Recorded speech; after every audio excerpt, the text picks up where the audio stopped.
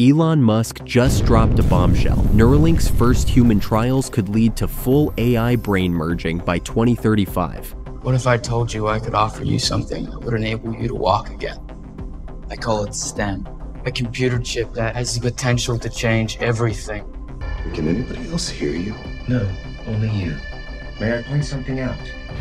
In the drone surveillance footage. Sir Brantner, Marine Corps, address 414 Citrus, New Ground. It sounds like science fiction, but the idea of an Elon Musk AI merge, linking our brains directly with artificial intelligence, is being taken seriously by researchers.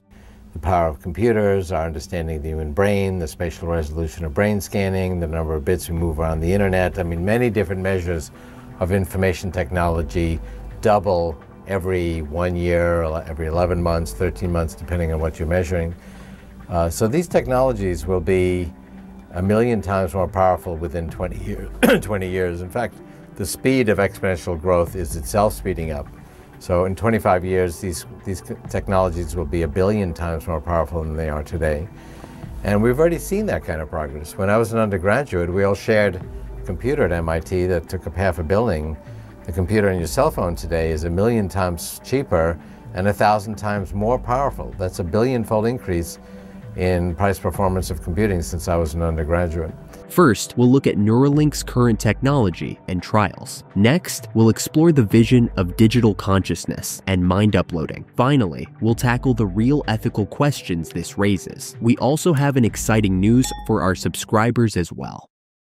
Let's start with Neuralink. It's not just a company, it's Elon Musk's bridge between the biological and the digital. Neuralink's core tech is a tiny brain implant, the N1 Link device. The N1 chip is a coin-sized brain-computer interface that connects to your brain with over 1,000 electrodes and 64 ultra-thin threads that sit flush on the skull. A surgical robot R1 inserts those threads into the brain's motor cortex, the area controlling movement, to pick up neural spikes. Then the link wirelessly transmits your brain signals to a computer or phone. In effect, it decodes your thoughts to move a cursor or control a device. So here it is. That's our R1 robot with our patient Alpha, who's lying comfortably on the patient bed.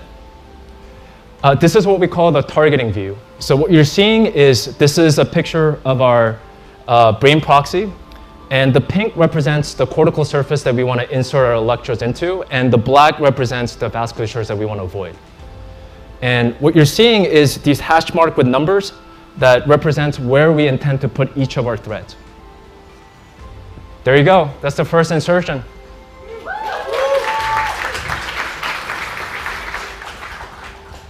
So we're going to see a couple more insertions.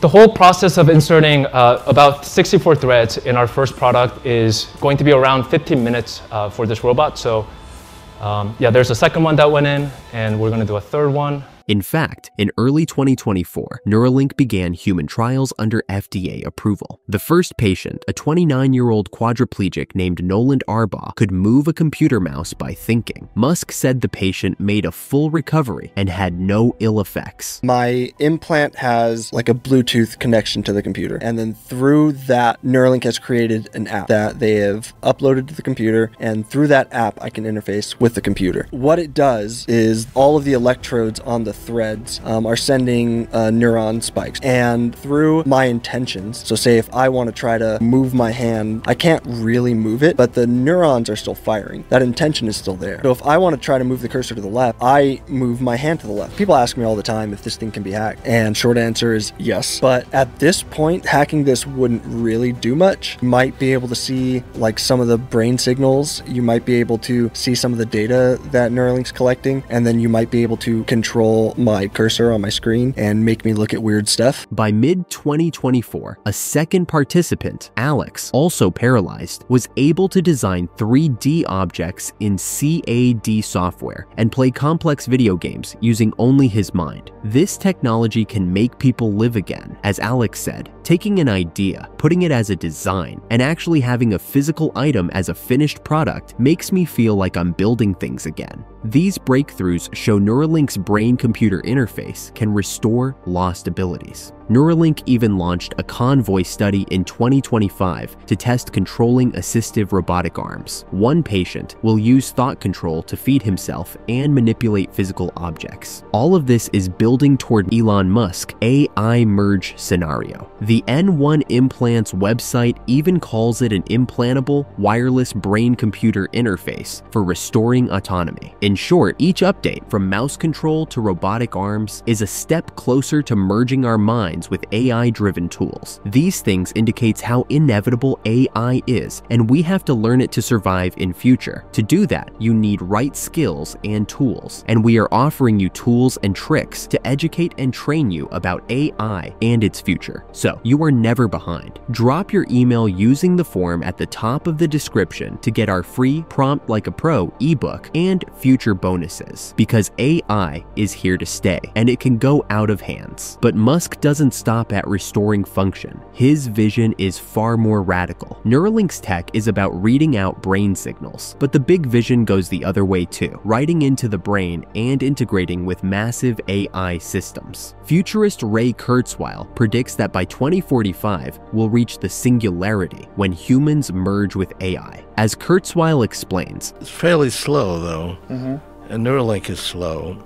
And if you really want to extend your brain, you need to do it at a much faster pace. But isn't that going to increase exponentially as well? Yes, absolutely. So how long do you think it'll be before it's implemented?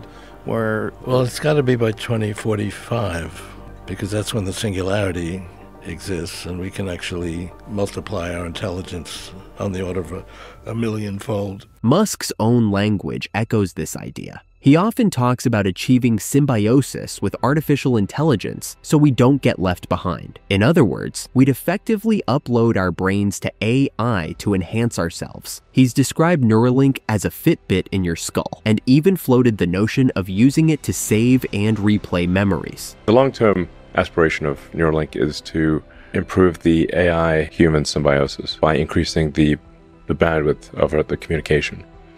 Even if in the most benign scenario of AI, you have to consider that the AI is simply going to get bored waiting for you to spit out a few words.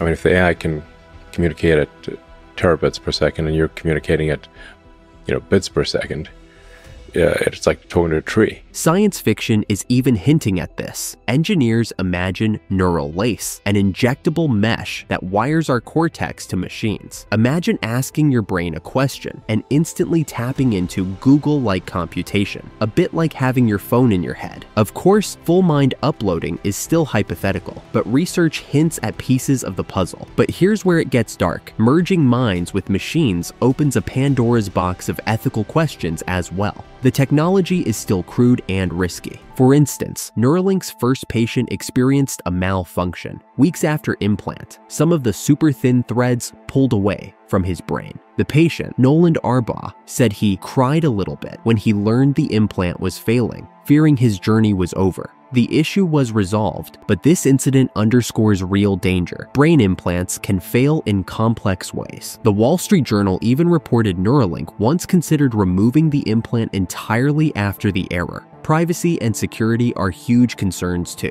If your brain is transmitting data, who else can see it? Ethicists warn that a brain-computer link could enable identity theft or hacking of thoughts. As one expert article notes, invasive BCIs raise the potential for identity theft, password hacking, and blackmail, since they tap directly into your brain's activity. In the wrong hands, neural data might be intercepted or altered, even letting an attacker influence your choices or sense of self. Get off the table. Rub your stomach and pat your head. Now stop. See? All good. And what about you? Merging with AI may change who you are. Some patients using BCIs, even simple implants, report feeling a loss of self. Researchers observed that while many benefit, others feel estranged from themselves. Philosophers usually ask if you upload your memories to a machine, are you still alive or just a copy? Nautilus magazine cautions that too much mind uploading could end your conscious existence, leaving behind a sort of zombie version of you. In short, if your brain is partly run by software, does the you that wakes up each day remain the same person? Finally, there's the issue of inequality. Who will get these superpowers? Right now, Neuralink trials are limited to a few patients in specialized clinics. It's easy to imagine only the rich affording elective brain upgrades in the future. This has big justice implications. Enhancing some humans and not others could exacerbate social divides. As one analysis puts it, brain augmentation might exacerbate social inequalities if only wealthy citizens have access. So, would you take the plunge? Would you upload your mind and risk losing control of your own thoughts?